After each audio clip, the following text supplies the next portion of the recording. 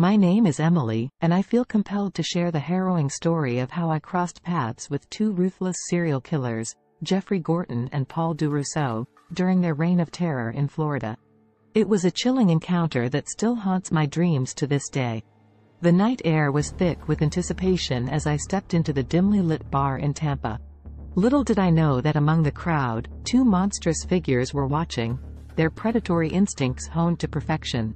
One of them would soon become a significant part of my life, forever altering the course of my destiny. As I spent time with Jeffrey Gorton, little hints of his sinister side began to emerge. Each time he smiled, I couldn't help but feel a chill crawl down my spine, but I dismissed it as mere paranoia. The news of a serial killer on the loose barely registered in my mind, never suspecting that he could be the one responsible for the grisly murders. Unbeknownst to me, Jeffrey had a macabre fascination with strangulation.